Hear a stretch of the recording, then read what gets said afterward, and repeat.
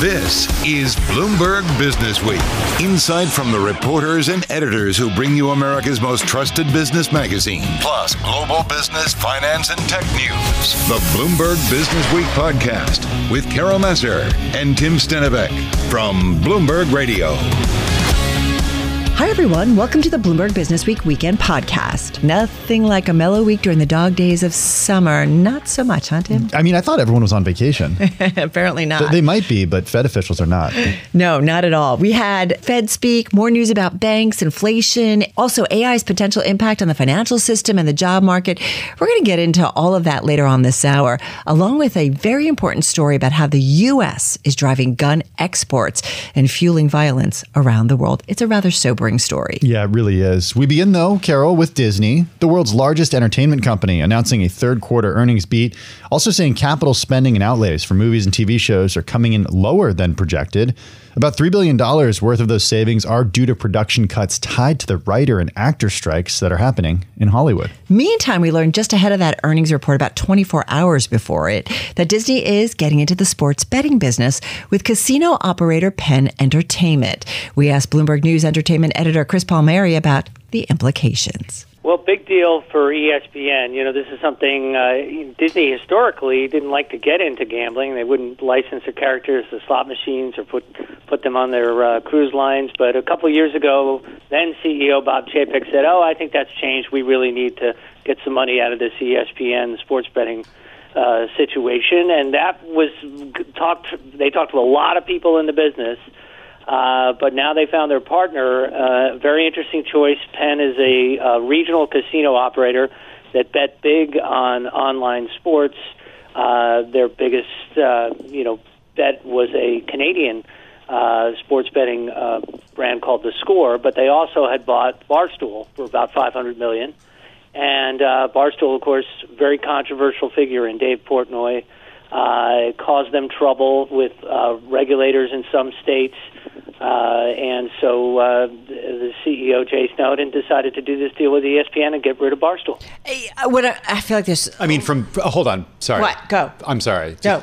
There's like no bigger polar opposite to Barstool and Dave Portnoy than Mickey Mouse and Disney. Except, wait, go back, right, Chris? Because wasn't it a few years ago, 2-3 years ago, ESPN, didn't they create a studio in Vegas and it was all about sports betting? Right, yeah. They've slowly inched in. They've taken a lot of advertising dollars from sports betting companies. Everybody has. But to actually use the ESPN brand in an online sports app, which is what this is going to be, ESPN Bet, this is a whole new level. So is this a Chapek move or an Iger move? Sort of the embracing of sports betting began with Chapek, but he didn't close the deal. So you got to credit Iger for this. Back then, the rumor was that they were going to partner with DraftKings, but that didn't happen. A lot of money for ESPN at a time it could use it. Frankly, $1.5 billion to be paid over 10 years. They got additional stock warrants in Penn, and Penn has the right to continue the deal for another 10 years. So a long-term relationship that lucrative potentially to both sides. All right, so help me out here. We've got a company, Disney, well-known for so many different businesses. It's a $161 billion market cap. It does report earnings tomorrow, and I'm thinking about the financial side of this deal. We're looking at, for 2023, almost $90 billion in revenue forecast, if I look at the FA function on the Bloomberg. How does a deal like this move the revenue needle or the earnings needle, the financial picture for Disney? It's a pretty nice bump there, $150 million a year, and presumably there'll be some other gains, on the stock that they're getting from Penn. So that's not nothing, and it hasn't clear yet. They're going to do a presentation tomorrow how it's going to work in terms of advertising.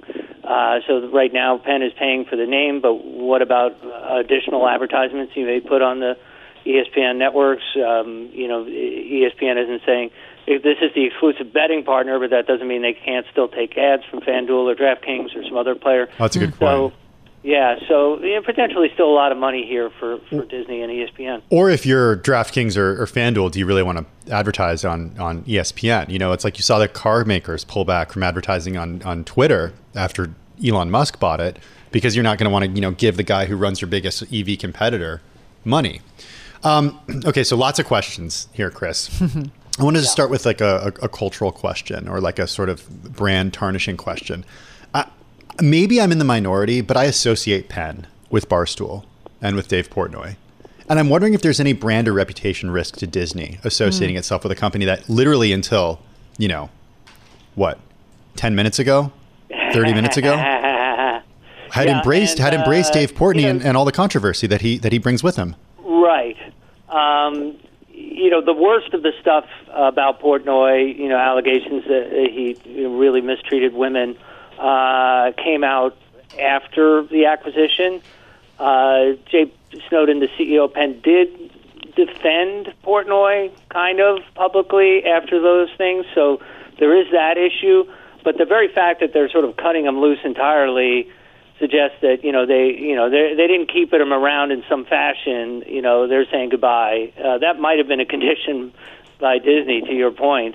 But I don't think this necessarily hangs on Penn so much, because they are cutting him. And the question also is how much Portnoy is paying for the business. As I said, Penn paid about $550 million for Barstool over a couple of years. I suspect that Portnoy's buying it back for a whole lot less. Well, okay. So as you think about Disney, right, they're reporting earnings tomorrow, and I'm curious, I'm sure there's going to be a few questions about this on the call. How are you thinking about the Disney story right now and the evolution, and now that Bob Iger is back and we know he's going to be there for a few more years? We got that news, last month. So how are you thinking about it, and what the Disney story, the Disney company story is going forward? Some very interesting language in the press release about this deal. Mm-hmm. They specifically said ESPN was getting the $1.5 billion. ESPN was getting the warrants. Reminder, Disney only owns 80% of ESPN. Hearst Corp owns the other 20%.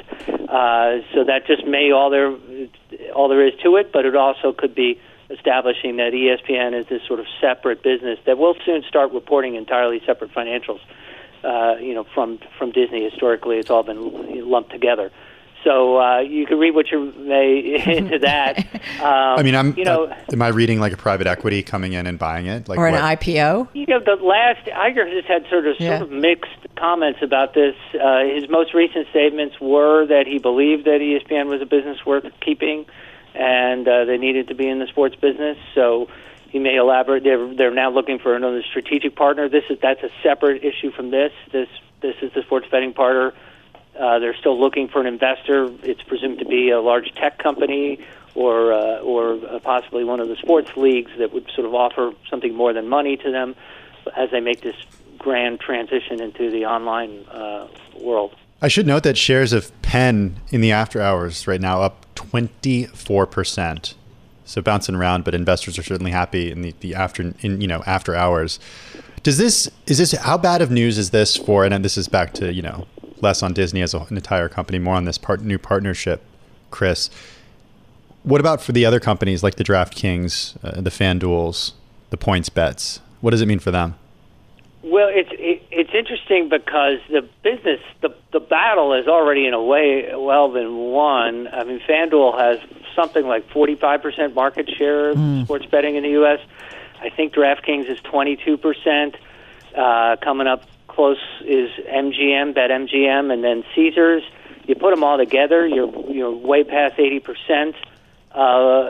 Controlled by just 4 companies. So Penn, in a way, was already an also-ran.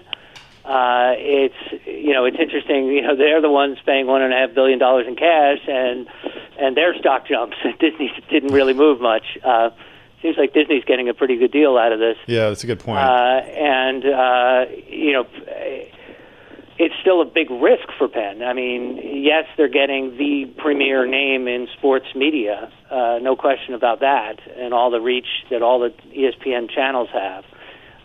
But they've still got to earn it back in the marketplace, which is ferociously competitive. I will say, Carol, shares of DraftKings in the after hours down more than 9% on this news. Wow, so we're seeing certainly some reaction.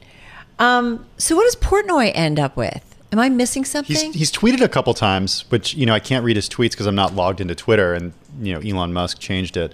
But he tweeted that Barstool is back and that, breaking news, he bought it. Huh. What do you think, Chris? Well, I think he was probably chaffing under the corporate, ownership, the idea that, he had to answer to casino regulators all around the country. That probably didn't go well with him, and so now he can go back to private ownership of his business and continue to say whatever he wants without the same level of pressure, I think. In his Twitter bio or X bio, he says he owns a ton of Penn stock. Do we know anything about how, that ownership changes? Does he still have Penn stock? Has he divested? I haven't heard about that. In fact, we were never ever really to crack how much he had of Barstool to begin with. So, it's a sizable amount of money, and I haven't heard anything of any divestitures by him. Anything interesting about the timing of this news to you, Chris? Well, to your earlier question about Bob Iger and what he's doing, he's had a rough time since he came back in November. Really, nothing has worked. A lot of trouble, continued deterioration in TV, continued losses in Disney Plus. The movie business not doing great.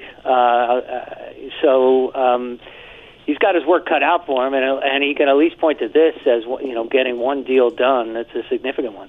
Yeah, I do wonder too.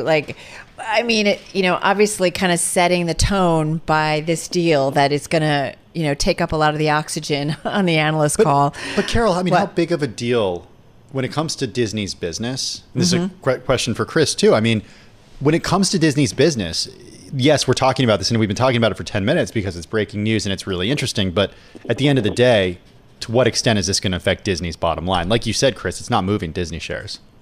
No, but if you think about a standalone ESPN, it becomes more significant. It's not going to solve everything, but and it gets them out in the online world, and they obviously were big players, but it establishes that relationship with the bettors who are sports fans, and so this is definitely a positive for ESPN.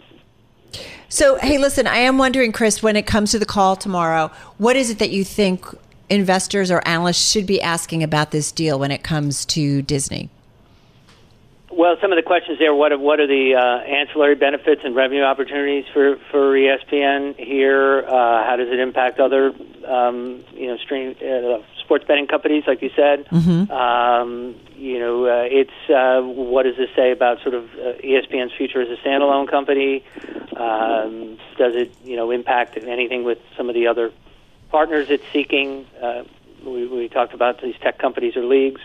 So, like you said, this is going to be a big subject on the call tomorrow for Bob Iger. You know what's interesting? I always think about, I can't even now, you'll know better than I will, how many years ago was where everybody was like writing off ESPN, even though it was such a juggernaut for the company. But right when the subscriber numbers started to come down, and it's just like interesting. I'm looking at our preview for earnings, right? We're looking at 25.8 million ESPN Plus subscribers. Chris, seems like a decent number. Chris, just in the last minute that we have with you, I'm kind of obsessed with this cultural question and cultural fit, and whether or not we can still sort of like think about Disney as a company the same way we thought about it when You're we really were worried when about we were Minnie growing up. kicking Mickey out of the house. Here's how Bob Chayka answered that question before, because the issue was, could Disney even be in betting at all? Yeah. And they historically fought casinos in Florida forever.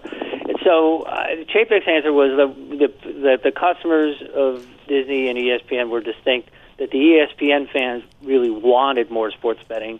They didn't see an issue with it, and that's why he began this pursuit of a sports betting deal. Well, just think about it from a content perspective too. You see the FX and FXX on Hulu, which is Disney owns a big Disney owns FX from its Fox acquisition.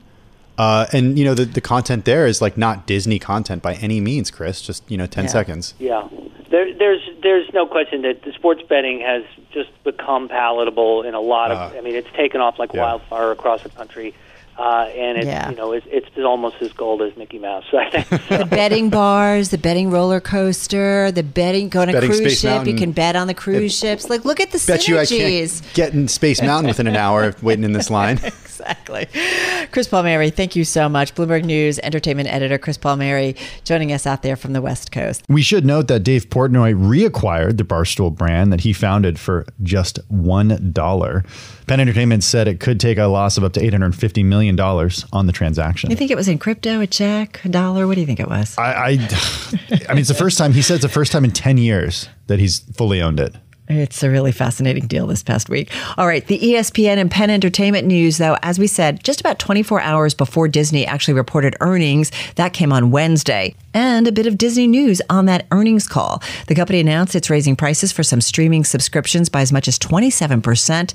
We got reaction and reasoning from Bloomberg Intelligence technology and media analyst Geeta Ranganathan. They have pricing power, and they know it, and they're going to exercise it.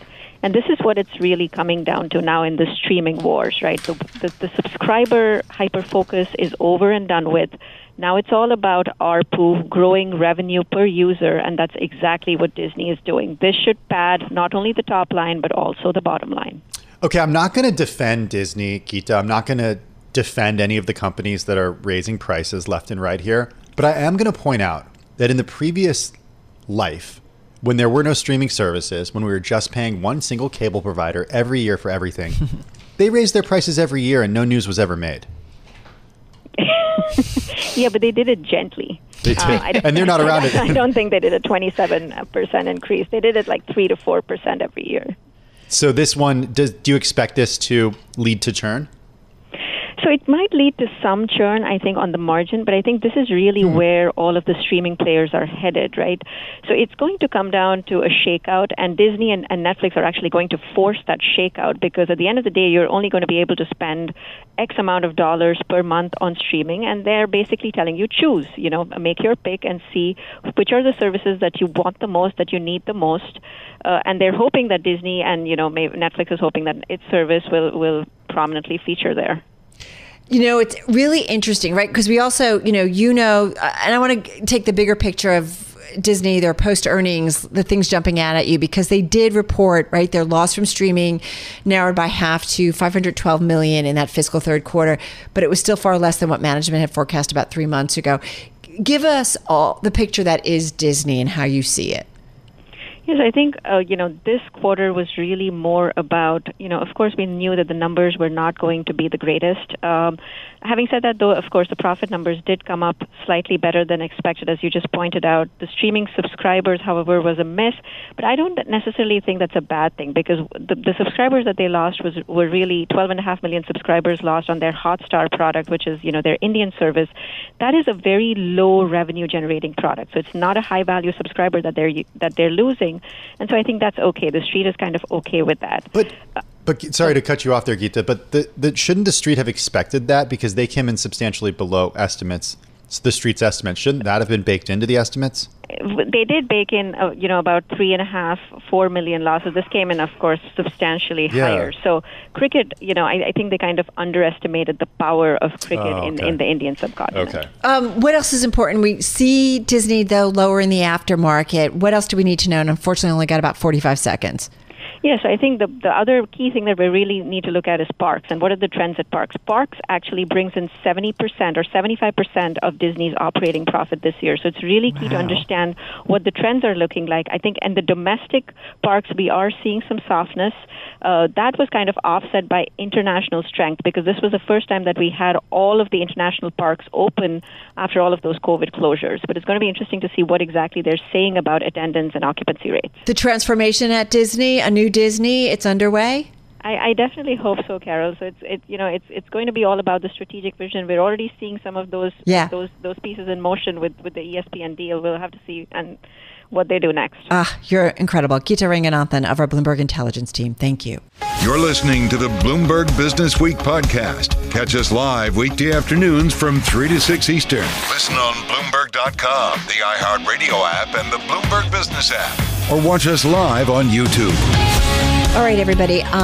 This story definitely caught our attention when we were reading in this morning. It is a most read on the Bloomberg. It's also because it's the Bloomberg Big Take, which means our top editors here at Bloomberg News deem this a story that we really all must check out and read. It is a Bloomberg exclusive, and it gets into, Tim, how the U.S. drives gun exports and fuels violence around the world. We do want to point out that Everytown for Gun Safety, which advocates gun safety measures, is backed by Michael Bloomberg, founder and majority owner of Bloomberg News parent Bloomberg LP.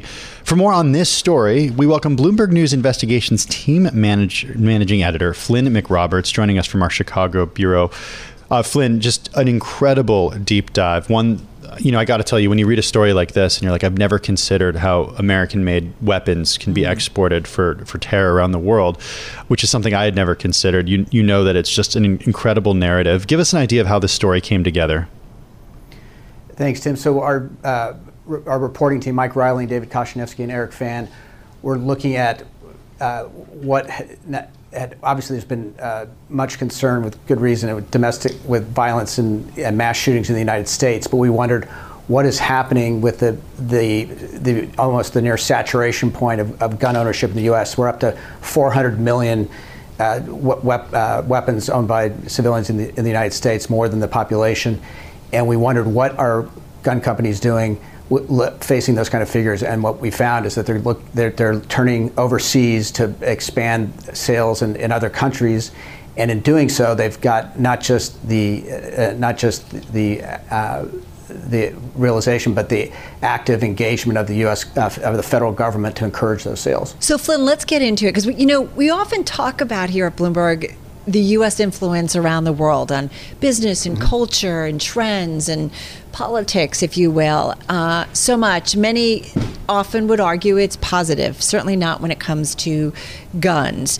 So how is it that a bit player in the U.S. market 2 decades ago, so central to this story and so central to what's happening overseas?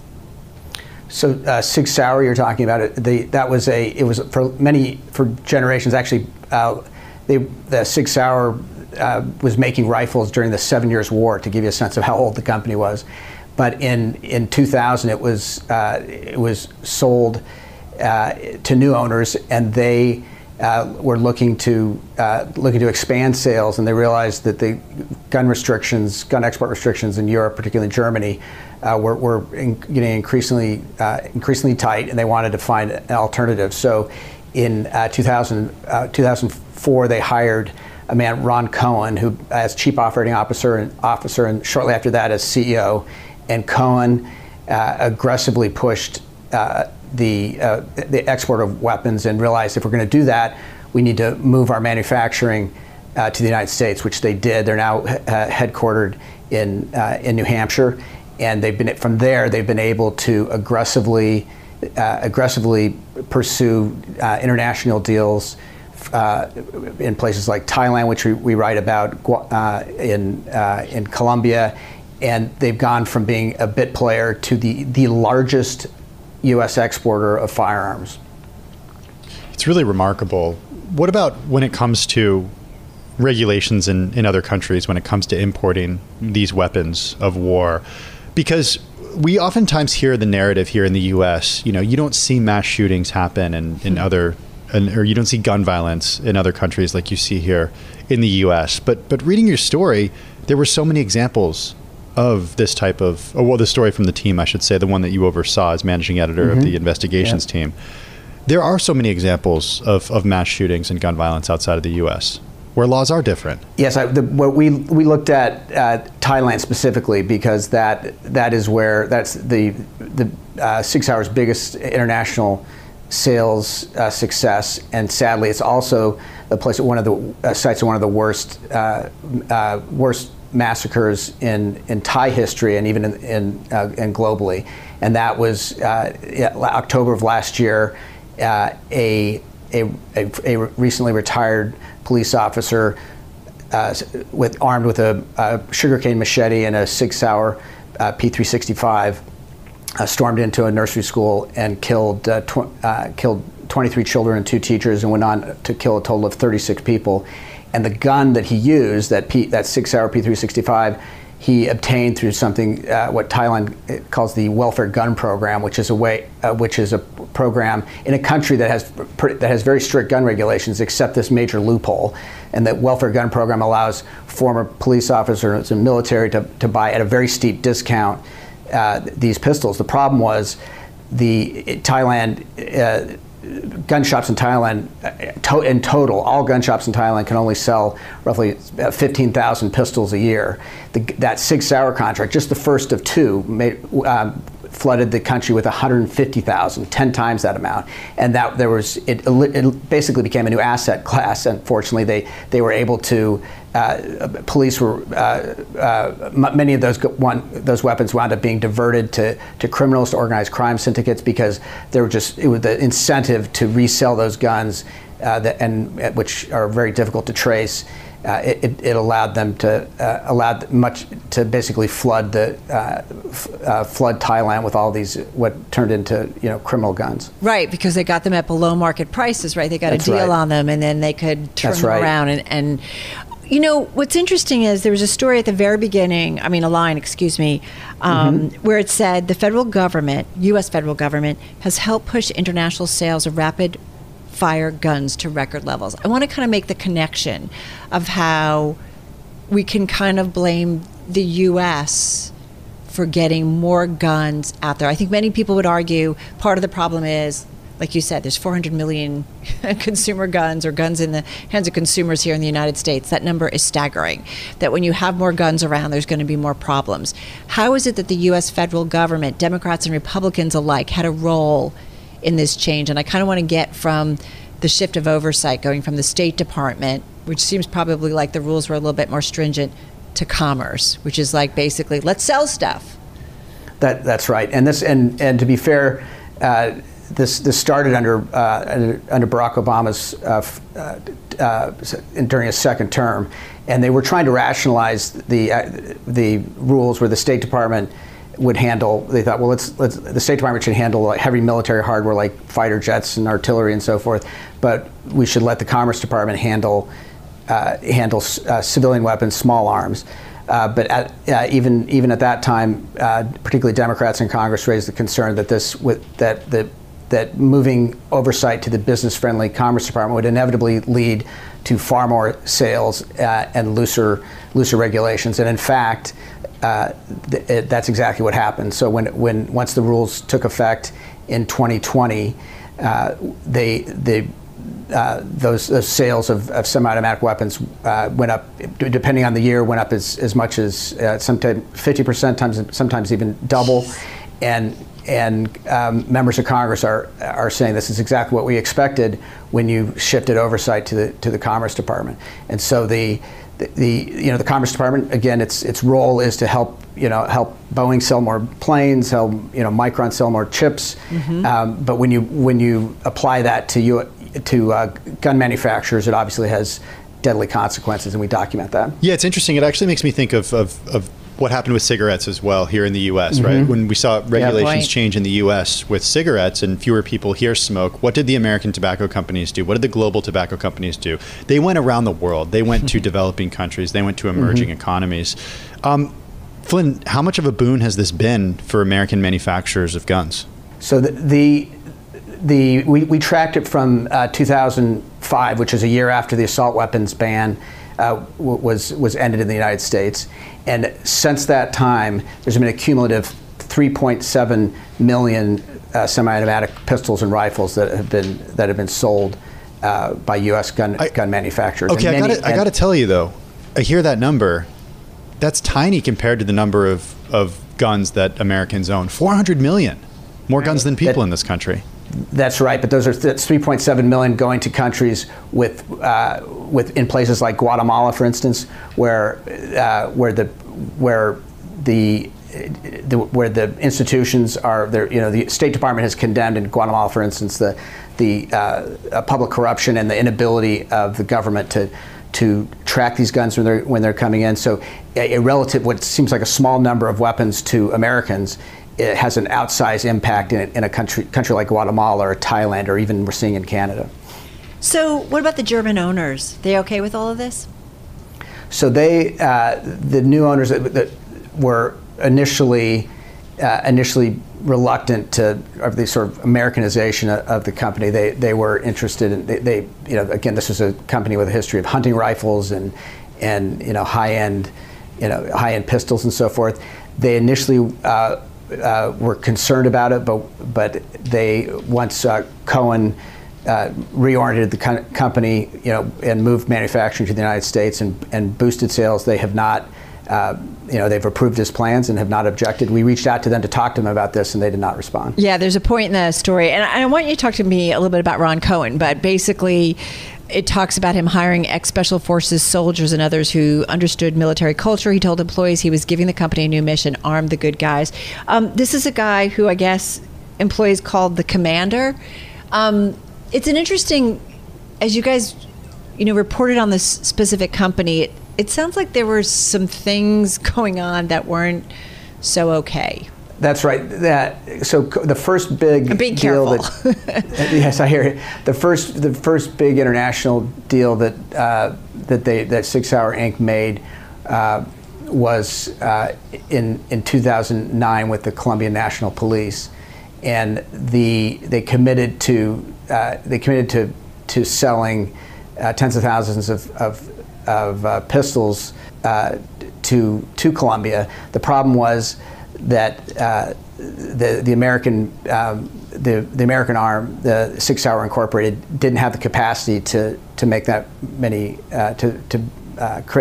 manufacture that many pistols. Mm-hmm. So what they did was they built them in Germany and attested to the fact that they would be sold into the United States. But once they got to the United States, and this is in court documents, and we found, they relabeled them and sent them to Colombia. This was news to their colleagues in Germany, who knew they couldn't be selling weapons to Colombia because German law prohibited guns going to a conflict zone, which at that time Colombia was. So this became, the German authorities investigated, and in the end, the SIG and Cohen reached a settlement in which they acknowledged wrongdoing, and Cohen himself was given a suspended 18-month prison sentence, and SIG paid the highest export fine in German history, something like 12 million euros. So that's not the only case. That there have been other investigations by SIG as well. So but it clearly has not hurt their sales, and frankly, it has not hurt their dealings with the U.S. government, where they have in the wake of those investigations, they have still been awarded the two major Pentagon contracts, one for to supply sidearms to the entire U.S. military, right, and also to provide the what essentially replaced the M16 as an wow. Solomon. Flynn, we only have about a minute left, a little less, yep. Mm-hmm. But what's the next thread of the story here? What's been the response that you've gotten to the big take after it was published late yesterday?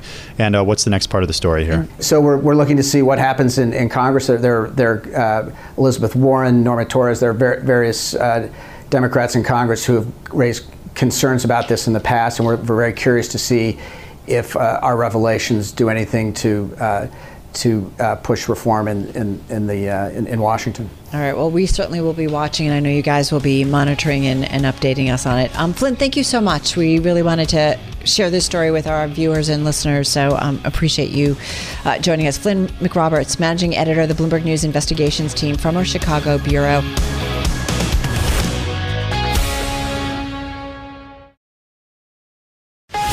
You're listening to the Bloomberg Businessweek podcast. Catch us live weekday afternoons from 3 to 6 Eastern on Bloomberg Radio, the Bloomberg Business App, and YouTube. You can also listen live on Amazon Alexa from our flagship New York station. Just say, Alexa, play Bloomberg 1130. The remarks in the current double issue of Bloomberg Businessweek center on the head of the U.S. Securities and Exchange Commission, Gary Gensler. We know he has been front and center in the push to weed out fraud in the crypto space. So what about the potential for financial wrongdoing when it comes to artificial intelligence? But don't worry, Gensler has a framework for dealing with AI too. Bloomberg News Deputy Team Leader for U.S. Equities Jess Metton and I sat down with our securities enforcement reporter, Austin Weinstein, and Businessweek editor Joel Weber to learn more. If there's a financial regulation issue that's been a major thing in the U.S. for the last 30 years, there's a really high chance Gary Gensler has a deep and rich history with it. One of the most crazy footnotes to his career is that he was one of the main drafters of the Sarbanes-Oxley law in 2001. Wow. And that barely comes up in his biography. But yes, with AI, we sat down with him and learned that his history goes back a good amount of time, back to when he left the CFTC in 2014. And there was a new administration that came in shortly after, and he needed to find a job, and he went to MIT to teach. There, pretty early on, he zeroed in on two subjects that he really cared about. One was crypto, which he's talked a lot about, and we've all talked a lot about.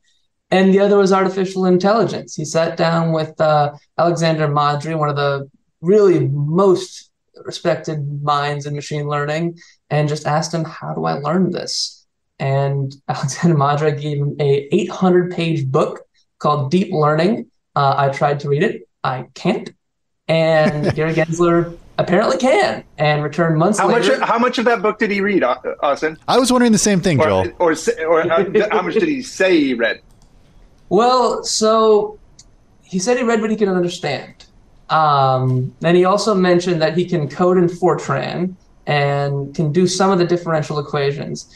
Gary Gensler probably can, just knowing his track record. But yeah, there's probably some stuff there that everyone would skim over. Can you code in Fortran? I would be lost upon entry. I had to look up what that was. Tim too. That's why. Yeah, I did too. I'm like 4chan. I don't know what's going on here. Not the 4chan variety. So Austin, stick with this, because what we've seen this year has obviously captivated everyone with what open AI has accomplished and sort of what ChatGPT could be capable of. If you're a regulator, that seems maybe like your nightmare. So how is he preparing? Well, there's a few ways to prepare if you're a regulator. And in fact, in 2020, Gary Gensler wrote a paper on how regulators should prepare to deal with AI's implication on the financial system. And for Gary Gensler, how regulators should prepare essentially goes into what powers and what structures do regulators have to deal with AI now, and what don't they have, and what risks do they have that they'll pose that hit that intersection point where their powers fall short. And a few of those things fall into concerns like liability. And so we had a really interesting discussion about, say, when you're designing a bot to beat someone in chess, are you designing that bot to beat someone, or are you programming them to know the exact pathways that'll make them the most percentage more chance of winning each time? And is that intention? And the question of intention matters a lot for a securities regulator, because that's the basis of most frauds. And most of the crimes that the SEC charges are frauds. And so there's some really interesting questions of explainability. If you can't answer why an algorithm made a certain decision or created a certain image or published a certain thing, can you say that it acted with intent? And so Gary Gensler's been thinking a lot about this problem of explainability. And he published one of the first rules in the broad federal bureaucracy on this last month, when he said that most asset managers and brokers will have to do an assessment when they use AI as to, will this lead to any conflicts of interest for the firm? So agnostic of what this tool does, will you look at that tool?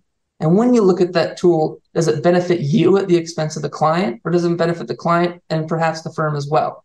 So there's some really thorny, really philosophical questions at hand here. You also talk about how he argues that a lot of this so-called decentralized finance isn't really decentralized. What's your take on that? So it's the sort of theme that Gary Gensler's carried within both crypto and artificial intelligence, that a lot of the words and technologies here obfuscate responsibility, obfuscate what's truly happening. Cryptocurrency has the root crypto, which is a way to hide, to disguise. But at the end of the day, most every crypto transaction is traceable from one wallet to one wallet without much difficulty. It took some time to learn it. And then you go into decentralized finance. He brought up the question of, okay, is it decentralized finance platform decentralized in the way it pays its lawyers? Because at the end of the day, some client, some service provider is providing that to the system. And so there's an entity making a one-to-one transaction there, and take that into artificial intelligence as well. Is it artificial if it's programmed to do a specific thing and uses machine learning and other tools to get to that specific thing? So that those words and these technologies can only obfuscate what's really happening here in the eyes of someone like Gary Gensler. So that seems like a rain cloud sort of take on AI when there's been so much enthusiasm in the markets, at least, for it. So what does he think is going to happen? Is this going to end badly? And, you look at crypto and sort of his response to it, and it feels like, he's finally bringing down a hammer. Like, what about AI? With Gensler, that's sort of a twofold thing. He is proposing rules now to make sure that he can set some guidelines for AI. But he did say in our interview, it'll be the crisis of 2032 or 2028 or whatever. And the after action report will really be about an issue involving machine learning and AI, simply because that makes me think that report may not be written by AI. At the end of the day, when writing his after action reports after a crisis, he brought up the idea of model dependency, which is the idea, and I'm going to explain this terribly. I do not have a PhD in computer science, but that at the end of the day, all these financial firms will use at about 2 to 3 base or foundation models, the underlying logic systems that make machine learning and AI work. And these models might disguise how they all get to the same result. And it may determine that they were all training on one small piece of data about the mortgage market or about leveraged loans or about treasuries. And without communicating it, they had a whole bunch of risk based in these models. And that risk blew up when, say, that one statistic was programmed by someone who wasn't putting in the data right or had some malign intent. And that can blow up the economy with these huge systems trained on AI. So it raises the question, Austin, about what Gensler thinks the solution is in terms of guardrails, in terms of regulations. I mean, how does he prevent a meltdown in 2028 or 2032 that's brought on by AI? The great question, and one that he's definitely trying to grapple with and understand now. It is important to say a lot of the powers here in the regulation of AI are beyond the SEC, and he really can only oversee the capital markets and space that he regulates. Things like responsibility of use and legal liability are questions for Congress, the FTC, the DOJ, Treasury, all these other institutions. But he is a member of the Financial Stability Oversight Council, and he has asked a lot of his staff to start looking at issues of concentration, stability, and ways that he can set the economy and set the financial system up to be more resilient in the case of AI catastrophe. That was Bloomberg News securities enforcement reporter Austin Weinstein and Businessweek editor Joel Weber with Jess Metton and me. All right, you're listening to Bloomberg Businessweek. Up next, we've got more on AI as we examine the impact this technology is likely to have on the American worker, maybe global workers, to be fair. The bottom line is about 30% of the activities that U.S. workers do today could be automated away by the end of 2030, so over the next 7 years. We break down a new McKinsey study on where displaced workers will turn and how AI will reshape the labor landscape. This is Bloomberg. You're listening to the Bloomberg Businessweek podcast. Catch us live weekday afternoons from 3 to 6 Eastern. Listen on Bloomberg.com, the iHeartRadio app, and the Bloomberg Business App. Or watch us live on YouTube. You guys talked about Zoom. Yeah, I mean, if you think about perhaps the company that most epitomizes working from home, it's Zoom. I mean, it was not just a COVID stock, but it was also what we were all learning how to use in the early days of the pandemic, right?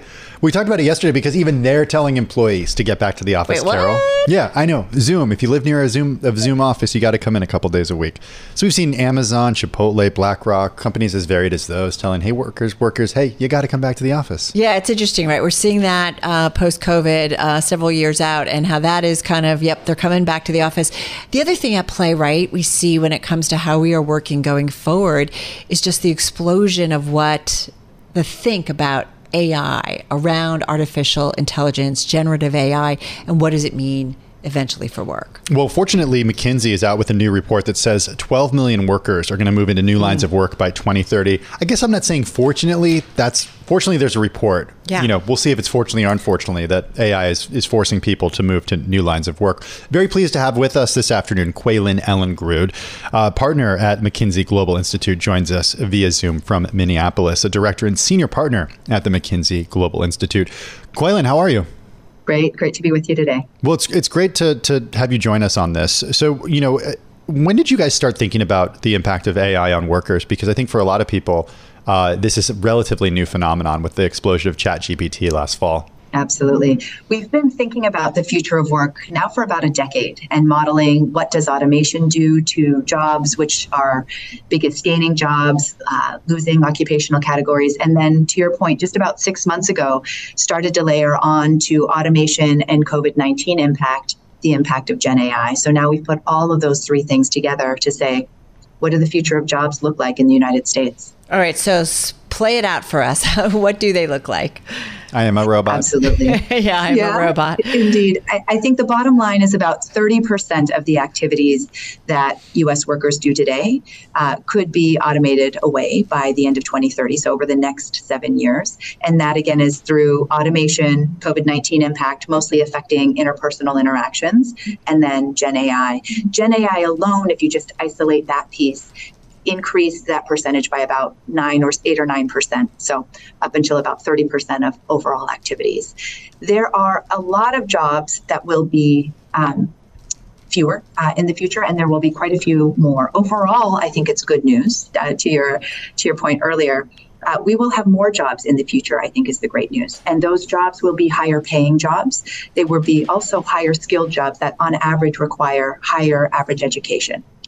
The tough news or the tough transition to get there is we don't necessarily have the workforce today that is best suited for those jobs of the future. So first, where are we gaining? Where are we losing?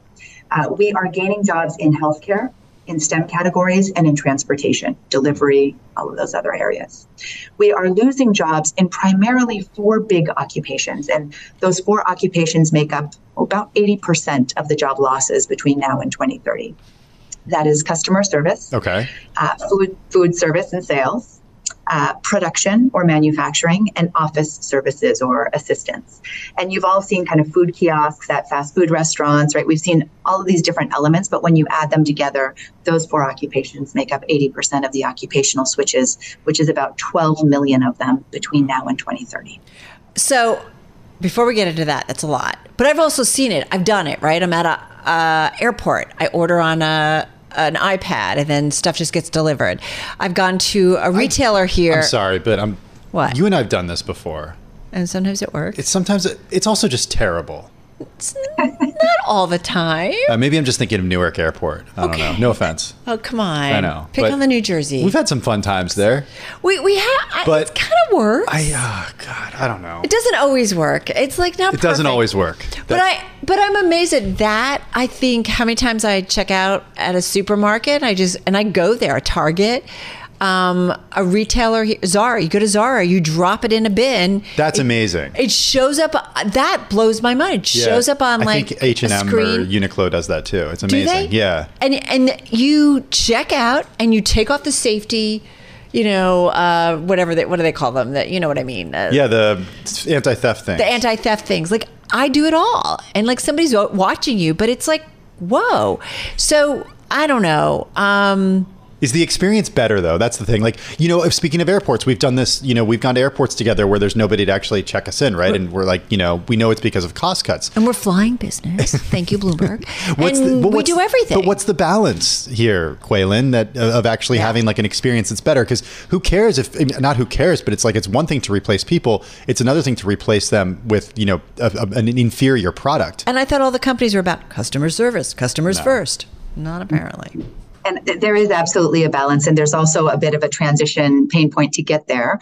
But I think the alternative is not always great customer service in person. It could be they're understaffed, they don't actually have the people. And so the alternative is, do you want to wait for 10, 15 minutes to flag somebody down to get your order, or do you want to enter it into the iPad? Or do you want to pay $2 more for that sandwich or not. And so I think those are the trade-offs that we're really wrestling with. Well, when does the cost come to us? Because I go to the supermarket and man, I'm doing all the work, or I go to the airport and they're like, you want an extra bag? You know. So when does that cost come back to the customer? I think we've already started to see it, right, on so many different products. Some of that has been passed along. Some of the costs have been kind of captured and improved, better efficiency and effectiveness, part which has not then been passed on in higher prices, even though supply chains have been challenged and prices across many categories have gone up, most notably in service and gas areas.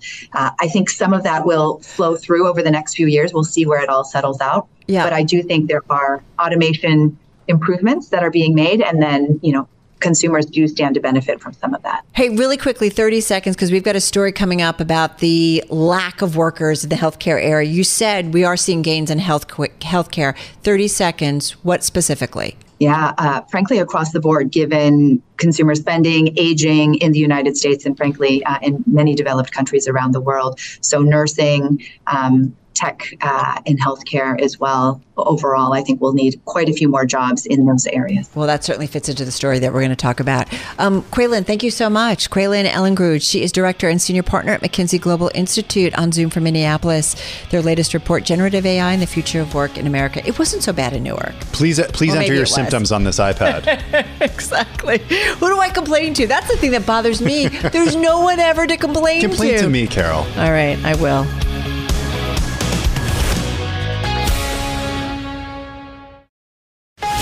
You're listening to the Bloomberg Businessweek podcast. Catch us live weekday afternoons from 3 to 6 Eastern on Bloomberg Radio, the Bloomberg Business App, and YouTube. You can also listen live on Amazon Alexa from our flagship New York station. Just say, Alexa, play Bloomberg 1130. Plenty ahead in our second hour of the weekend edition of Bloomberg Businessweek, including the continuing saga and struggles of a once adored startup. Why there is now serious concern co-working office space giant WeWork could go out of business altogether. Plus, female founders are still having a hard time obtaining critical funding for their startups. We'll talk to someone who's hell-bent on changing the narrative and whether she thinks Facebook would have gotten funding if it was Maria Zuckerberg behind the company and not Mark. First up this hour, investors continue to take a bite out of Beyond Meat. After reporting earnings this past week, the company cut its sales guidance and backed off its cash flow target. On Tuesday, following that news, its shares took their biggest one-day plunge since November 2020 on an intraday basis. Quite simply, Tim, it is not easy being Beyond Meat. It's not easy being Beyond Meat here in the U.S., but it's also pretty difficult being Beyond Meat when you're trying to expand into China. We've got a great story in the current issue of Bloomberg Businessweek. It's all about Beyond Meat's challenges in China by Dina Shanker, Bloomberg News consumer reporter. It's again in the current issue of Bloomberg Businessweek. Read it now on newsstands online at bloomberg.com/businessweek and, of course, on the Bloomberg terminal. Dina in our Bloomberg Interactive Brokers studio right now. So, Dina, you go back a few years. Starbucks, huge in China, made available Beyond Meat in all of its stores, more than 3,000. You had Beyond Meat doing this big marketing campaign on the huge mobile platforms that are there, WeChat and Weibo, excuse me, the other one, the social one. Do you have a Beyond Meat burger in your mouth? What's going on? I don't know what's going on. Fast forward a few years, it's nowhere to be found. What's going on? Yeah, after their IPO in 2019, which was just huge and everyone was really excited, Ethan Brown came in and did an editorial board. And when we asked him about China, he said they were going to be as aggressive as they could. And they were. They went in and they, like you said, they went into Starbucks, 3 menu items, 3,300 locations. They got on JD.com, all kinds of partnerships in China. But now going to find one is not so easy. And Starbucks doesn't have them online on menus anymore. JD.com, they show up, but you can't order them. They're not available. There's just a whole long list of examples of partnerships that have sort of disintegrated over there. And, there are a lot of reasons why, but I think when you strip all of the noise out, it really just comes down to the fact that just like in the US, in China, people tried them and then said, I don't really like it. It doesn't taste so good. And that's that. You know, what's interesting too is, I mean, you and I and Tim were talking, a little bit earlier. It just feels like these companies are trying to find strategies. And I get it going after China. I feel like every company that's out there still, even with the tensions, think about the potential in the Chinese market. What did they get wrong? Or is it just a case that China's difficult? Or is it something about these plant-based food companies? Well, I think it's a whole lot of things. The first is that beef is really big here in the U.S., and the Beyond Burger was this big blockbuster new product. But in China, people really don't eat beef the way they eat, for example, pork or chicken even. So starting with a burger was just sort of tone deaf, I think. Starting with pork would have made a lot more sense. Why didn't they? Has the company addressed that? They declined to comment for our story, so I could not tell you. They do have a pork product, and they eventually launched pork products there. They eventually launched dumplings and other things, but what it came down to for a lot of people was the same thing as here, is that it's expensive, it doesn't taste that good, it's not particularly healthy, and of course, they also had the pandemic lockdowns that really hurt their opportunities in food service. And of course, in China, they have plenty of plant-based meal options that fit right in, that are just an ancient part of their cuisine. So if they don't want to eat meat for a meal, they can eat tofu instead. They're like, Beyond Meat, we've been here. We've been here for a long time. That's right. We got this. That's exactly right. It really just didn't fit in. So do any of the other products stand a chance? If beef didn't work, and if they have developed other products, could those work? I mean, they haven't worked. The pork hasn't worked? The pork, they're not on the websites we looked at, and they've tried some different products there, but it's just really difficult to find a Beyond Meat product in China right now. Why China? Like, why would they choose for international expansion China? I mean, the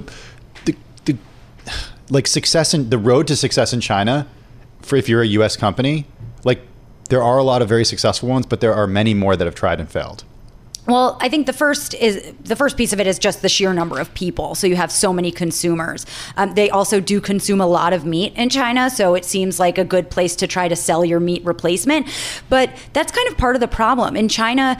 Just like in a lot of other places, meat is a status symbol, and as you rise into the middle class, you want to eat more meat because that means you're more successful. And so trying to convince someone who maybe just sort of broke into the meat bracket that, hey, actually I have something, it's more expensive, it doesn't taste as good, and you're not really into burgers, but try it. Yeah, no. It's not a good. What do we know about its health too, right? Yeah, right. Right, how healthy it is. Health-wise, it's an ultra-processed food, which is the exact kind of food that we keep hearing is what we're supposed to avoid. And that's really tough for Beyond Meat or its competitors like Impossible. And ultra-processed food means it's made from like derivatives of other foods. And that's what pea protein is, right? It's not made from peas, it's made from pea protein. What's interesting too, and I like this line in your story, the stumbles by international brands have not deterred local companies from trying to find a lane for plant-based businesses. So there are some Chinese companies trying to still tap this market, correct? Yes. And actually, Deco's is a restaurant chain in China that started with Beyond Meat and now is actually doing a big campaign with a Chinese plant-based meat company called Starfield. So, it's hard to say what's going to happen, but you have to imagine that a Chinese plant-based meat company is going to cater better to Chinese consumers. I feel like Businessweek has done some great coverage. I don't feel like it. They have done some great coverage of this plant-based protein food world. And it is interesting that it's now, 10 years and counting? Like, how long? Like, these companies have been around, and I feel like they're still trying to find their lane.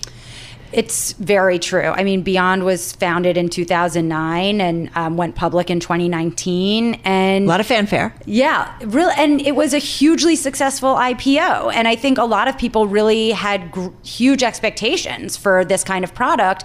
And I think they suffered from a mix of their own bad choices, bad execution, and also just The public awareness around our diet and nutrition has really evolved so much. We all, or not we all, but a lot more people know to look at the nutrition facts. We all turn the boxes around. That's right. And we didn't used to do that. Yep. And we, look for things like recognizable ingredients. And for a little while we thought, hey, well, it's got to be better than meat. But then it's not necessarily the case anymore. A lot of people raise questions about that. So it's a tough sell right now. There's also the environmental question. And, it's funny, like we went through as a family, like a whole, okay, we're going to eat the Beyond and Impossible stuff. And I think it was like summer of 2020 during the pandemic when everybody else did it too. And I was like, oh, this is so much better than meat. And then we got totally sick of it and don't eat it anymore. But the one kind of saving grace is that environmentally, is it better than beef? Because we know isn't that the new lane that they're pursuing? Good for the environment. It is absolutely no question about it better than meat for the environment. Beef is so bad for the environment that anything is better. Chicken and pork are better too, but Beyond Meat is better than all of those, no question. But so are lentils, and I'll just put a shout out for caviar lentils, which are really good. And sounds fancy. You would think that they are kind of fancy in the lentil world, but they're still a lot cheaper than Beyond Meat. Putting it on my shopping list, caviar lentils. Buy them on Amazon. They're right there. They're great. And there's so much more in the world of non-meat, center a plate and meal options than just alternative meats, which really, it's 10 years or 10 plus years is in some way a long time for a company to find its footing. But in the history of our diets, 10 years it's still a pretty new product, and we've eaten meatless before them, and we'll eat meatless without them. Well, Dina, I think about all the reporting you guys are doing at Business Week on the plant-based protein world.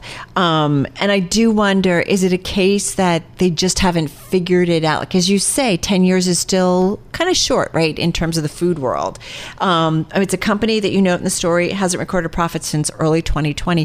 What do food industry folks say? What does the analyst community, investor community say? Well, after their... Is it time for them to pull the cord?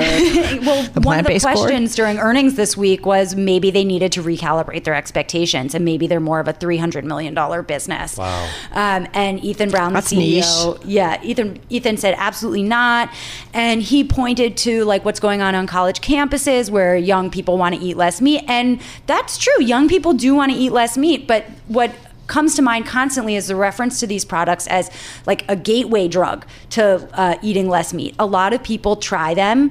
Okay, well, that not my favorite, or maybe I like it and now I'm open to more meatless options. And that's actually great for the planet, but for Beyond Meat, that's not so good. Just for some context to that comment, Dina, so back in 2019, the market cap was more than $14 billion, and now it's under $1 billion. So that's a big move. That's a change. huge move. Yeah. I want to go back to your story that's in the current issue of Bloomberg Businessweek, talking about the success, or rather failure, of Beyond Meat in China.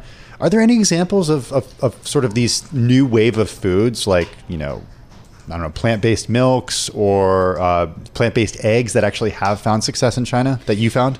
So actually, Oatly has done relatively well in China. They're in a lot of restaurant partnerships, coffee shops, etc. They have a pretty wide reach, but even Oatly has said that the sales have just not recovered as quickly post-pandemic as they expected. Eat Just, the plant-based egg maker, they were doing pretty well on a small scale in China pre-pandemic, but they're no longer sold there because of what they say are basically issues with customs and trying to just get their product into the country without it spoiling. So, and Impossible, of course, really wanted to go to China and hasn't entered yet because they have a genetically modified ingredient that hasn't gotten approval. Is that heme? Is that what it is? That's the soylent hemoglobin. Oh, okay. Yeah, which is known as heme. Yeah. So it's okay to be sold in the U.S., but has not been approved for China. Yes, and it also hasn't been approved in the EU. So, yeah, they can't sell there. Does it make sense for them to come back and focus on the U.S. market and see if they can figure it out? They've been trying to reduce their expenses and how much they're spending. And so I think that's a really good question. Why are you still spending so much money in China where you're just not gaining traction? Why don't you bring those resources home? And I I wish they had commented for the story because I think that they should address that. They know how to reach you, I bet. Yeah, they do. At this point? They do. Okay. They do. Just to wrap up, how do you think about like what, because you guys have done so much reporting, it was cover like on this whole world. Like, what's the next thing that's kind of on your radar, or how you think about it? Well, I think we're seeing consolidation in this industry right now. And one of the questions is whether all of this consolidation will eventually mean better product on the shelf for consumers. And what I wonder, I am actually pretty confident that this industry is going to make better products. I just wonder if by the time those products hit shelves, whether anybody's even going to be interested in buying them. I wonder if they had their big shot and I wonder if they're going to get it again. All right. Really cool stuff. And so relevant because we all keep talking about it and trying to figure out like kind of what is the way forward, if you will, for it. Dina, thank you so much. Thank you. The story in the current double issue of Bloomberg Businessweek. Dina Shanker, she's Bloomberg News consumer reporter, joining us in studio. Do you cover anything outside of the? Because every time we talk to you, it's always Beyond Meat, Impossible. I cover all the packaged food companies, but it's just these companies just keep. I'm always like, I gotta get out of this fake. No, don't stuff. get out of it. Oh, we love it. Because I want to try. There's so much else. Do you eat it? But I can't. Do I eat it? I don't. Okay. I don't. I hate when I go to a barbecue and they know I don't eat meat, and then so they think and they give me like a Beyond. You're like, all right, we're taking notes. All right, thank you. Thanks, Guy. You're listening to the Bloomberg Businessweek podcast. Catch us live weekday afternoons from 3 to 6 Eastern. Listen on Bloomberg.com, the iHeartRadio app, and the Bloomberg Business App. Or watch us live on YouTube. We've been talking about a lot of different companies, Disney, Amazon. We got to talk a little bit about WeWork because, man, shares of the company falling off a cliff, down more than 38% in today's session. It is a 12-cent a share stock.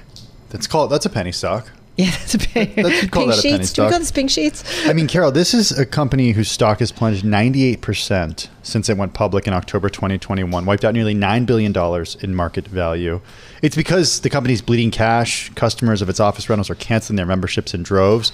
And WeWork said yesterday that there's, quote, substantial doubt about its ability to continue operating. This is a stunning fall. Just think back to, a few years ago.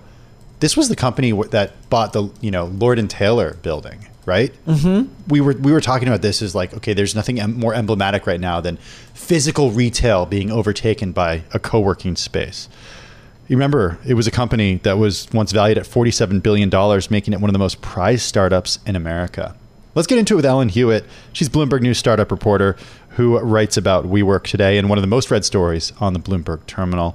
Ellen, good to have you with us. You've been all over this story. When did things get really bad for WeWork? Because when it went public via that SPAC, there was hope that, hey, it could actually turn itself around.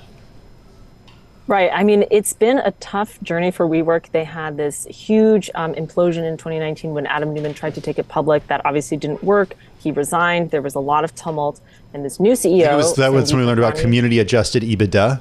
Yes. Okay. And all the good stuff from the prospectus. If you remember the We family, the trademark family of we and other things like that. This is crazy. We work, we live, we grow, we spend. Yes. That was the cover of Bloomberg Businessweek in 2019, remember? Anyway, go ahead. Yeah, remember elevating the world's consciousness? All that stuff. That was a good time, especially as a reporter covering that company. It was so exciting. There was news every day.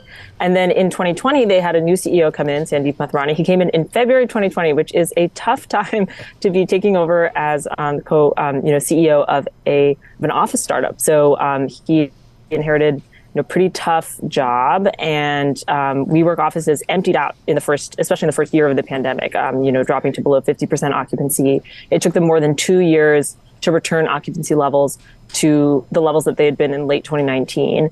And the company, it has survived, but it has not thrived. It did go public in late 2021 via SPAC, but the share price has dropped, today something like 98% since its original debut. And it just has not been able to have the turnaround that they had hoped for. So, Ellen, is this a case of a company, kind of cool idea in the beginning, oh my gosh, pandemic kind of screwed it up? Or is it just a company that just kind of didn't really make sense?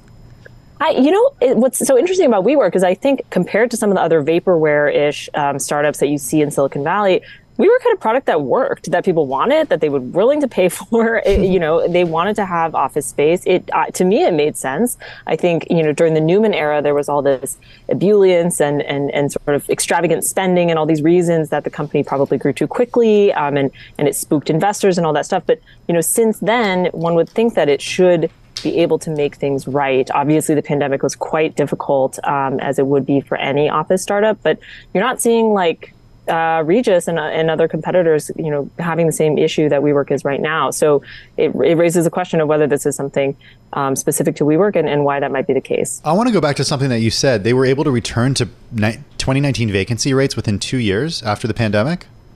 Yeah, that's remarkable. That was an announcement came in summer of 2022. And so, they had been making slow progress. They did close a lot of their office locations. That was a big push in the post-Newman era to exit some of the leases. Okay, so let me just make sure I get this stat right then. So that was the rate, being the percentage of occupancy. So it wasn't on a basis of, total number of people who were there, because they actually had fewer They reduced leases. their space, right? Yeah, they reduced their spaces. Okay. So it's something like 72% occupancy. And of course, they've tweaked a little bit how that metric is measured over the years. But, they celebrated it at the time as a reasonable marker of return to power. And I think that was reasonable. It just seems like they haven't been able to hold on to that. That number actually dropped in this quarter compared to last quarter. And clearly they're projecting that things are probably not going to work out for them. It is kind of interesting, right? In the Uberization of the world, as we talk about, of sharing cars, sharing homes, Airbnb, all this stuff, we're kind of cool about this. We're open to it. It does feel like, especially in a post-pandemic world, as you said earlier, that this would be the ideal model, right? Of companies, I've heard it from companies post-pandemic, they're like, yeah, when we need some space, we just rent it. You know what I mean? When we need to bring employees together, we just rent it. Now, mind you, we're hearing more about people coming back to the office and so on and so forth. But I do wonder about kind of what's next for them. Yeah, I think it's a big question, because it did seem like they were putting forth a pretty plausible story, which was in a time of uncertain working from home versus office, and a time of hybrid workplace, that employers might not want to sign 10-year leases to have their own office space, but would instead turn to flexible office providers like WeWork or like any of its rivals. And one would think that would make sense. Clearly, if they're making this disclosure, something is not working at WeWork. It could just be that they haven't been able to stop the bleeding. They've continued to lose money, and that hasn't changed. All right, permanent CEO, could that help something? Could that help out the story? Right. They've also been looking for a CEO since May, when Sandeep Mathrani, who had come over to sort of oversee this turnaround, left somewhat abruptly, suddenly enough that they did not have a replacement in mind. So they've had an interim CEO. Their CFO then left a week after that. They actually had a big board member turnover on Tuesday, which they announced, 3 board members stepping down and 4 new ones replacing them. There's tumult. And I don't know what kind of person wants to become CEO of that company, but hopefully someone does, and we can find out who that might be. So just 30 seconds left. Ellen, what's the future of the company if it does end up having issues of, it could file for bankruptcy? That's what that means, essentially, if it has trouble as an ongoing concern. What ends up happening to the people who are in the offices? I imagine that competitors are excited to see that maybe they might be able to, benefit from this, either by trying to lure customers over to their own space, or, maybe there's someone who might want to come in and take over individual locations. I think that remains to be seen, but certainly there are other people who are, I'm sure, waiting to see if there's something they can capitalize on if WeWork ends up going under. It's another great business school case study. It's really just fascinating. Ellen Hewitt, we always love talking with you. Thank you. Startups reporter at Bloomberg News. Check her out at Ellen Hewitt on Twitter, or X, whatever you want to call it, on Zoom from San Francisco. I still can't figure it out. I just can't. This is Bloomberg.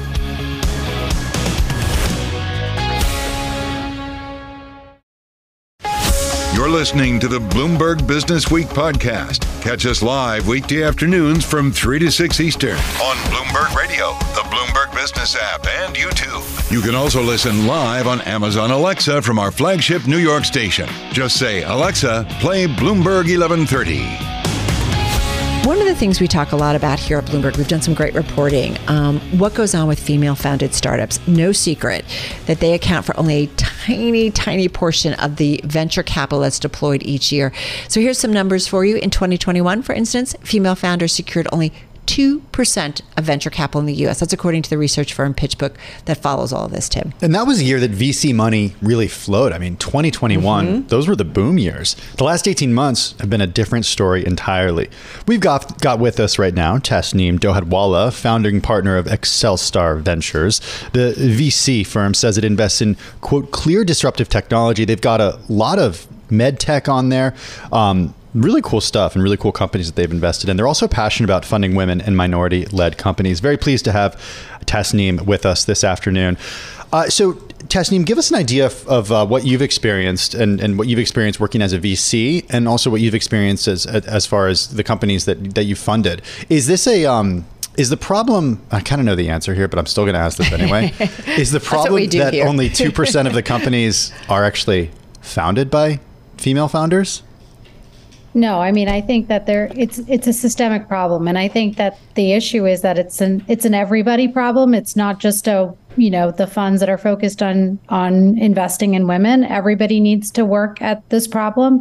So, for example, I know that in VC firms, only 12% of VC firms have women as decision makers, and 65% of VC firms still don't even have a single female partner.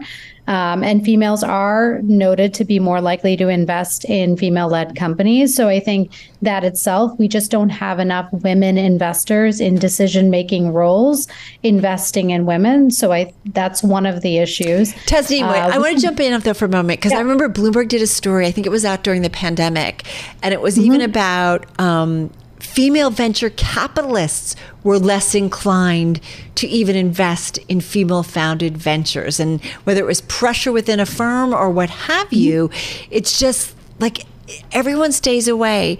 Help me out. So go ahead, continue with your reasons why, because it's just mind-blowing.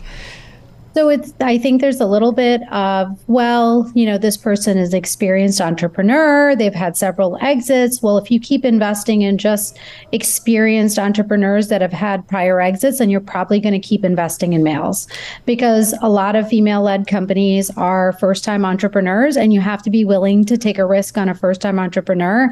And it may appear more risky, but I also think some of it has to do with the way we ask questions. There's been a lot of research that says that all investors ask women more sort of risk mitigation type questions, and we ask men growth mindset questions.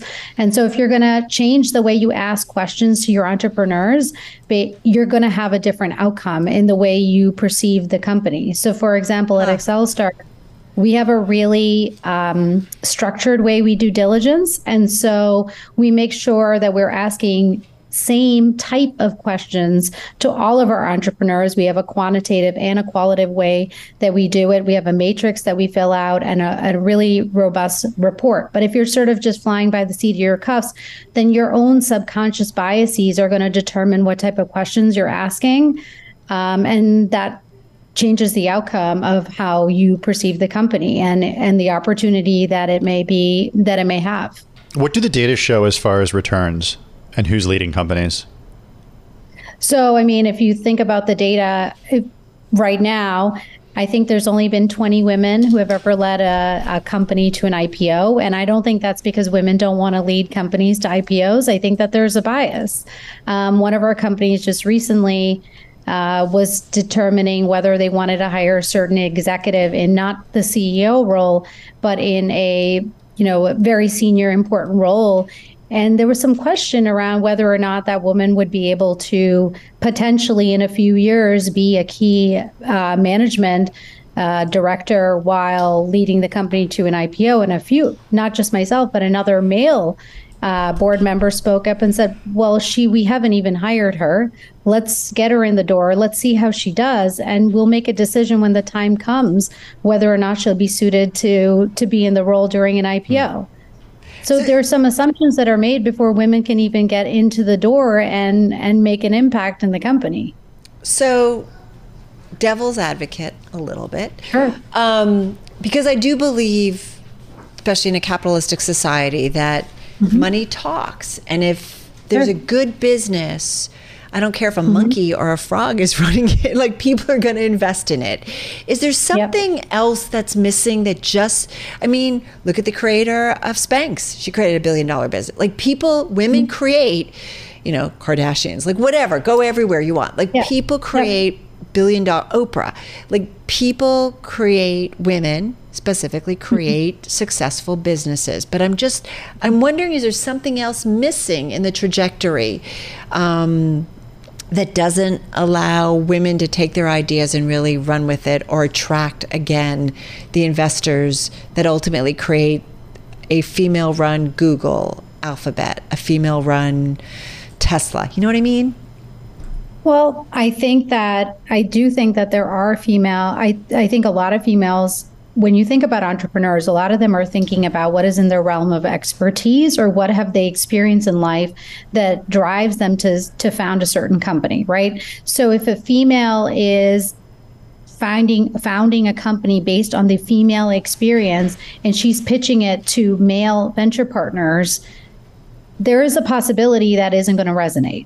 And we have to look at the reality that we're faced with. If the decision makers are going to be men, and they're the ones who are, owning the lion's share of investment dollars, then I'm not telling you to change your idea. What I'm suggesting is that people need to be aware, women need to be aware of these biases, and then adjust their pitch such that it may still be a wonderful opportunity based on the female experience, but they need to make sure that they present it in a way that resonates with their male counterpart. Not everything about the female experience will resonate with males, and so you have to perhaps adjust your pitch. Think about how are you doing the market sizing? What are you talking about exits? Do you have enough exit potentials? A lot of times, for example, if in a women's health company, whether we like this or not, in med tech, there aren't that many large med tech players that have sizable women's health divisions. Right. And so if you have a women's health med tech company, but you don't have perhaps a very distinct way of exiting to a sizable acquirer that shows an acquisitive nature, then an investor is going to push back on that. And so I go ahead. No, no. You're saying really smart things. I guess that I'm just thinking, again, I'm playing devil's advocate. Like if Mark Zuckerberg had been Maria Zuckerberg and she created Facebook, would she have gotten the money to create Facebook, now Meta? I don't know, because I do see some of our female entrepreneurs, and they are fab. Many of them, I mean, some of them have issues just like our male entrepreneurs do. But I just find that females also don't have as much of a network. I don't know if it's the sort of that old boys network that continues to prevail, but they just don't seem to know enough investors. And I also find them that they're not as assertive with their investors and asking for introductions. So only my male for example, when we're sitting in the board and we're sort of, well, I have this company and we're experiencing XYZ, this could be helpful, these are why my thoughts are this, and I'm giving advice to a company. Most of the time, my male CEOs will say, hey, can you introduce me to that CEO so I can learn a little bit more about, what you're talking about, so I can really understand whether it be clinical design or, acquiring customers, something another company did. It's very rare that a female will proactively ask me. It happens. Oh, that's but interesting. A female will proactively ask me to make introductions for them. I have to offer. I will go back and look at my Rolodex and say, who can I introduce you to? But they will not proactively ask me as an investor to make introductions for them, which... That's a huge again, point. I have some, but that makes a big difference. We're going to let the guy, the guy in the room wants to say something. Just want to ask a question. Quick. Just want to ask a question. Okay. In just, one phrase, the most exciting area you're investing in right now. Personalizable, tailored medtech companies that function very much like therapeutics, and their functionality is able to basically shift and conform to the anatomy of our human bodies, and able to really create therapy in a way that only therapeutics have been able to do in the past. I have to say, I have a niece who's a doctor, and she's a good friend that has a doctor too. And they say it's amazing, like the differences of things that aren't done for women in healthcare. and medical devices. Well, I'll talk to you about it. But it's just the perspective of and things that are covered by insurance for men versus women, and just Matt talked about it with breastfeeding for his wife specifically, and just things that come problems and stuff that there isn't research followed for women. So you make such a valid point, and you think about the inroads. And I also think about if this money isn't going to these companies, women who are starting companies, like you think about if they were allowed to run with it, what kind of businesses they would create, what that would mean for, public companies, market caps, economic momentum, right? Job hiring, like how much we are ignoring at this point. There is actually a company that I know that would have been a fabulous company, would have changed the trajectory of a disease that we all struggle with as women. And unfortunately, because the acquirer spun off their women's health division, the technology was shelved, even after they paid a lot of money for it, and never made it to market. It's really sad.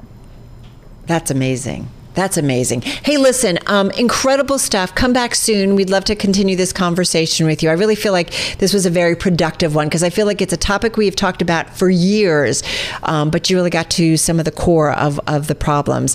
Tasneem Dohadwala, she's founding partner at Excel Star Ventures, joining us on Zoom from Boston. Really cool conversation. Yeah, a lot of cool companies they've invested in. Nova Data, Augmentics, and more. This is Bloomberg.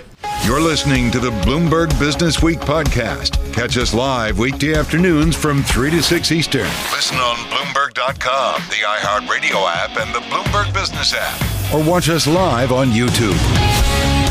So you might recall our next guests, who we introduced to you just a few months ago.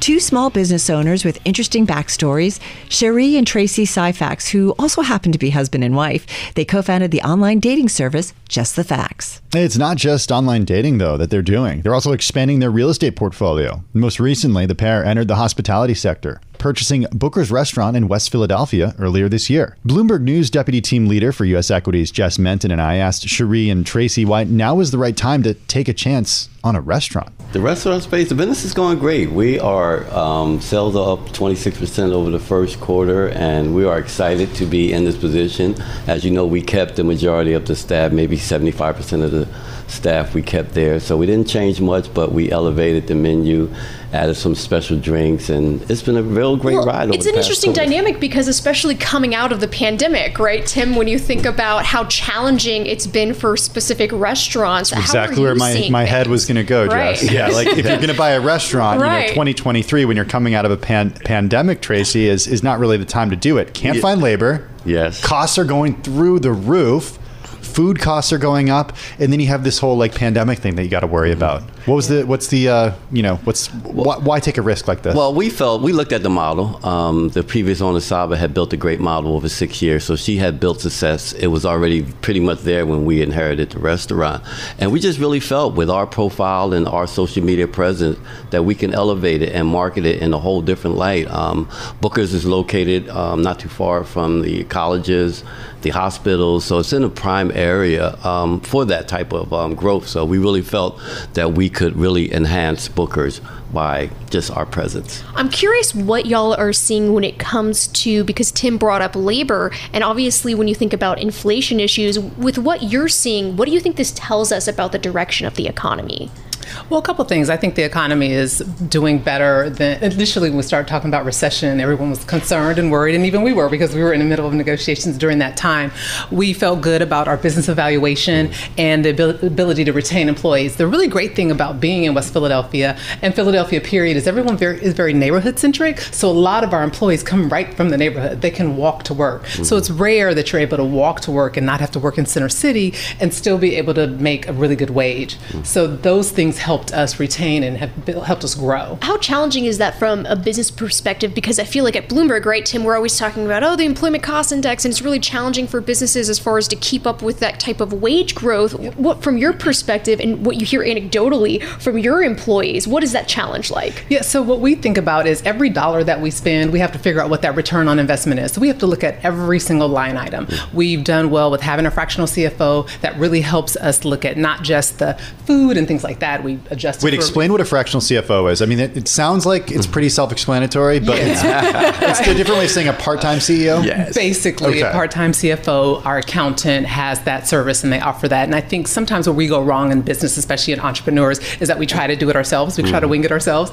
And having that outside help really helps us look at every single line item. So we know what percentage we want our labor to be. We know what percentage we want our expenses to be as far as food. So we have to look at those things. Obviously, we have to look at everything and make adjustments for inflation and look at when eggs are up, when butter's up, those types of things to adjust pricing accordingly. It's funny because McDonald's has this sort of fry indicator as far as how many people are adding those on to where they can tell this is what an indicator means for the economy. I'm curious if you have any sort of way to gauge as far as when it comes to spending and the consumer. Well, at this point, we're 4 months in, so everything is still a first for us, but we're definitely looking at the market. We definitely look at our sales versus last year. We look at how many seats, not just what the revenue number is up, but actually how many people are coming into the restaurant. So we're assessing all that data, and that helps us with our forecasting, and it helps us build out knowing how much we need to make sure we're properly staffed, and that we have enough inventory so that we're able to serve our customers with our menus. Hey, Tracy, give us an idea of how you think the economy is based not just on the restaurant, but the work that you've done in real estate development, what you're seeing in your other businesses right now. Yeah, well, I've always believed in real estate. As someone who started my first investments in early 2000, even when the market crashed in 2008, and I lost millions of dollars in the real estate crash, it was still my saving grace as I came out of that allowed me to continue to do business and actually eventually buy Booker. So I'm always big on economy. I really believe in us. I believe that what we can do as a husband and wife team, that gives me a bright look on what the economy can bring. So I really believe that our combination has really been the proven recipe. So it's less about what's happening externally for you, yes, and more about what the two of you can do. Sort of like what I'm hearing from you is it doesn't matter how the economy is because you guys can weather it. Oh, absolutely. I'm 30 years in as being a serial entrepreneur, so I've seen the highs and the lows. I really have felt them. So really believe that even when we have a bad economy, I think good business, good customer sales in any economy. But do we have a bad economy right now? I don't believe so. No. I don't believe That's so. Not what I believe, yeah. And real estate has always been my anchor as well. So when we put it all together, that really gave us leverage to do a lot of other things. So real estate does always tend to be that foundation that if you have that and you're able to get in on some really good opportunities, that propels you and can propel you to other things. And you always can leverage it.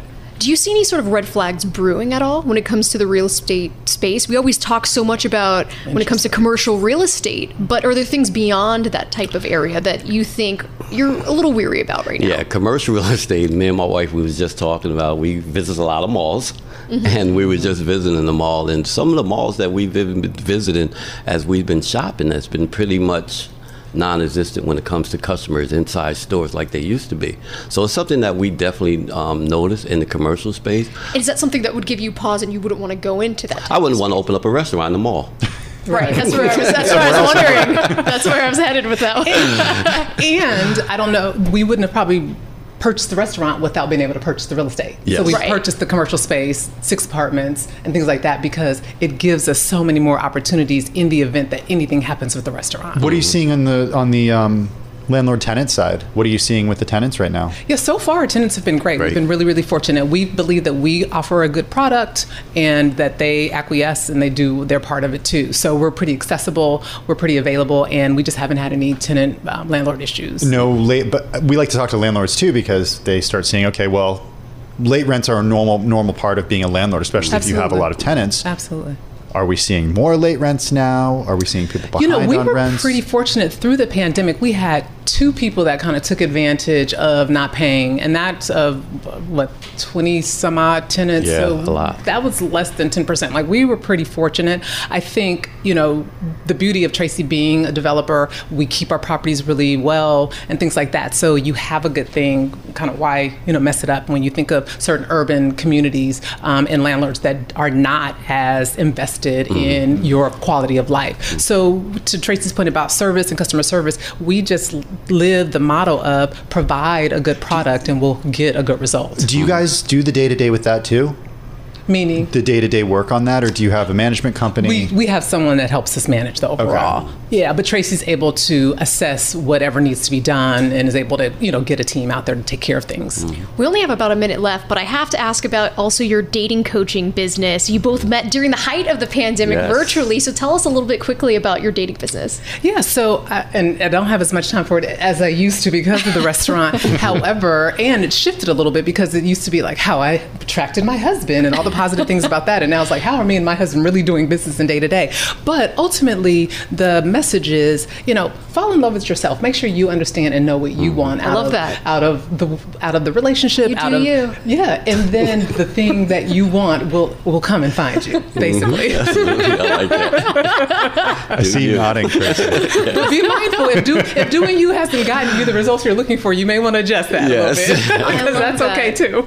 I love that. What a great little motto there. Well, Cherie and Tracy Syfax, great to have you both joining Tim Stenovec and myself here in the Bloomberg Interactive Brokers studio, who are the founders of Just the Facts, but then also they have all of these different small business entrepreneur type areas like we were just talking about with Booker's Restaurant and Bar. Oh, don't forget Cherie's book too. Yes. Oh, yes. And of course, we have to talk about what's happening with her book as well with that. So people should check it out as far as second act, Living Boldly and Abundantly at Every Age. This is the Bloomberg Business Week podcast, available on Apple, Spotify, and anywhere else you get your podcasts. Listen live weekday afternoons from 3 to 6 Eastern on Bloomberg.com, the iHeartRadio app, TuneIn, and the Bloomberg Business App. You can also watch us live every weekday on YouTube and always on the Bloomberg Terminal.